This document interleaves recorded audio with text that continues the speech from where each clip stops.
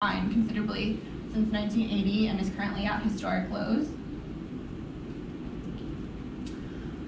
For question 2, what are the patterns and drivers of white perch egg abundance in the Hudson River estuary? Egg abundance is sensitive to environmental, spatial, and temporal factors, including temperature, conductivity, discharge, depth, location in the river, week, and year. And the outputs that we had for the interaction between river kilometer and week indicate those spawning hotspots in the estuary. And just to recap that final question outputs, the lower extent shows that the white perch, lower extent shifting north, but that upper extent is not really moving significantly in our time series. So the take-home messages from this work are that white perch abundance has declined considerably over time in the Hudson River estuary.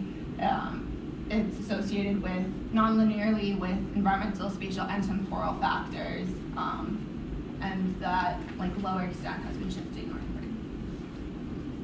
And with that, I will take any questions.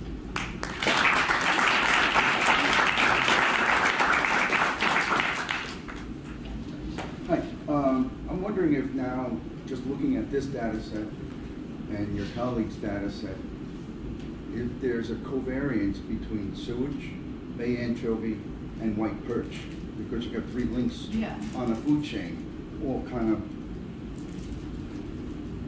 moving together. And I'm wondering if you have some kind of continuum there that is affecting your food chain. Yeah, no, I think what the data set that Karin told us about last talk the DEP data set, is something we definitely need to try to figure out a way to get access to, because it would be great to be able to include more environmental variables.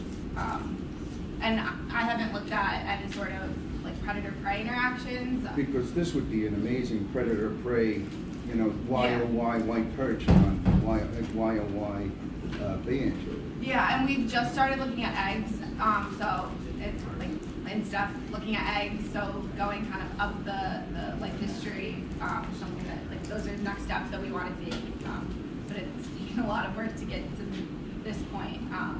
And then, as you know, there's other data sets that target older life stages, and so figuring out how to incorporate the older life stages would also be we have constant discussions about what to do with that. There's only so much time in a day.